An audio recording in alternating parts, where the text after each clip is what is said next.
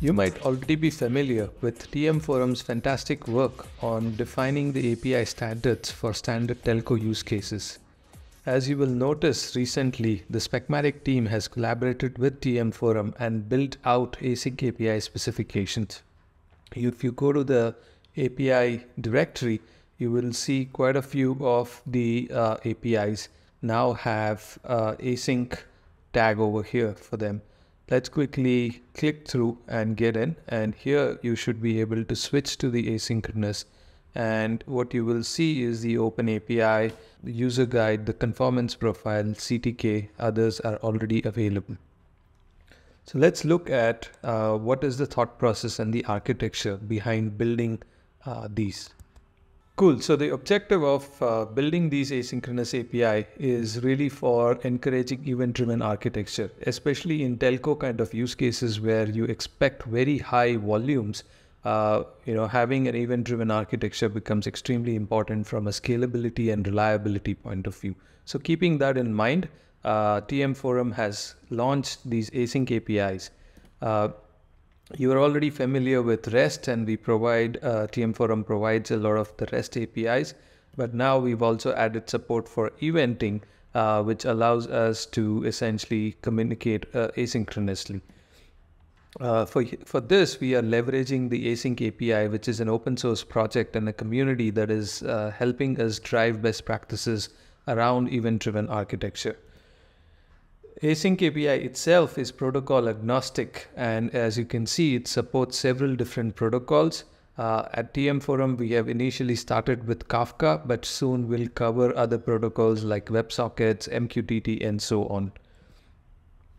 Now, when it comes to asynchronous, you might be familiar with two patterns, right? The event, which is essentially notifications that are given, and commands, which could be specific to operation that needs to be done, an instruction or an operation that needs to be performed asynchronously. And you'd be happy to know that we've implemented both events and commands.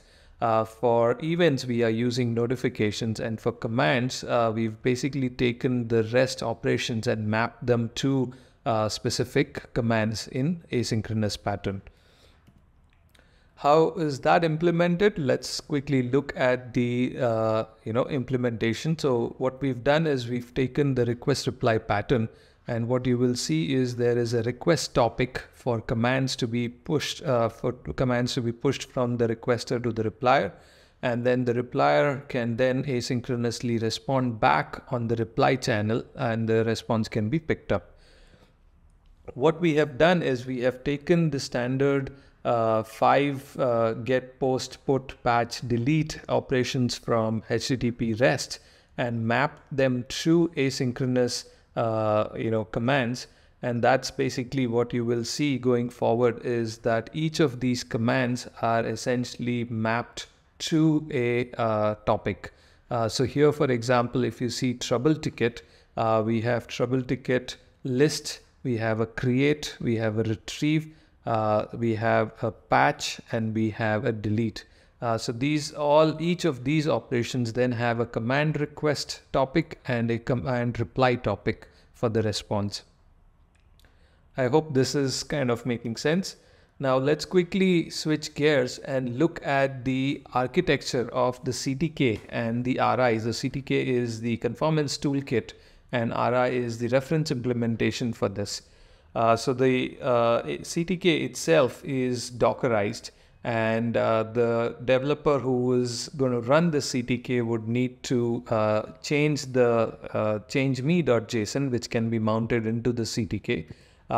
This basically points to where your Kafka broker is running. Then they update the payloads that your reference implementation understands, and again mount those into the Docker. Specmatic itself is being used to power the CTK. So Specmatic will take the payloads and validate them against the Async API specification. And if everything looks good, then the conformance test will get kicked off. The conformance test will basically publish a command onto the command request topic, and this would then get picked up by the consumer. Now, in our reference implementation, we provide all of this, including the Kafka broker, inside a Docker image. We also have a AsyncAPI bridge, which basically picks up the message from the published topic. So the consumer will pick this up and then make a HTTP call to the standard HTTP reference implementation that TMF already provides. And once the response comes back, then the producer on the AsyncAPI bridge would put the message on the command reply topic. And of course, that will get verified by Specmatic. So it will pull the message from the command reply topic and verify against the AsyncAPI specification to make sure that the reply is as per the schema and so forth, right? The client also is capable of publishing notifications on the notification topic. And so the notifications can also be verified by Specmatic now. And when all of this is done for all of the topics, then essentially we generate a report. Now, while all of this is running, you may want to have observability in terms of what is going on. So what we have done is we have built a set of tools as part of the reference implementation for observability. So Kafdrop, for example, to see what's going on Kafka. This is kind of at a high level the implementation of the async API, CTK and RI. Let me quickly switch gears and show you how this is implemented in the code, right? So if you were to download the CTK and RI, what you will see is a folder like this, which basically contains the async API specification. It has a Docker compose, which is primarily the main thing. So here we are basically running this thing, the CTK, from a Docker image. We are mounting some volumes, and essentially the examples, these are the payloads that one needs to update if required. And that's pretty much it. So if we do that, then the CTK can run.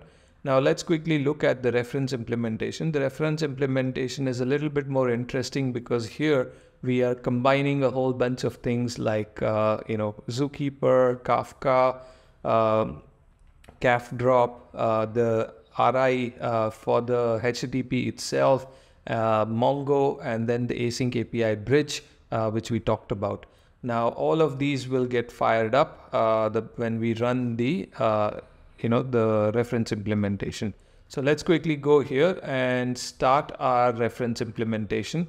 So what this will do is it will pull all the required images, and with that it should get started. So once this is started, we should be able to quickly look at Kafdrop, for example, to see if Kafka is started correctly or not. I think this is pretty much up. So let's quickly look at this. And sure enough, you will see that we have created 6 topics already. We anticipate that the commands will be posted on these topics. So we have already created these topics. Let's quickly go back here. We also will be able to see the underlying trouble ticket OpenAPI specification itself. This is the HTTP one. So we also know that the underlying HTTP reference implementation is up and running. So this is all good. At this point, pretty much we know all of the RI is up and running. Now quickly, let's go to the CTK and run the CTK and see what happens. So to run the CTK, again, it's a simple Docker command. So let's just quickly run that. Again, Specmatic is going to get fired up here, and it's going to start running these tests. And it's going through and posting all these messages quickly. And voila, that's it. Pretty much done. So these tests are now all up and running. Let's quickly look at the report. So this is the Async API CTK report for trouble ticket. And as you can see, there is a create trouble ticket, a list trouble ticket, retrieve trouble ticket, and delete trouble ticket. Here you would be able to expand and look at what is the payload that was sent, and you would also be able to see what was the payload that was received. So when we create a trouble ticket, in the response, you would see that we would have got a trouble ticket ID. And then going forward, there is a workflow that is maintained.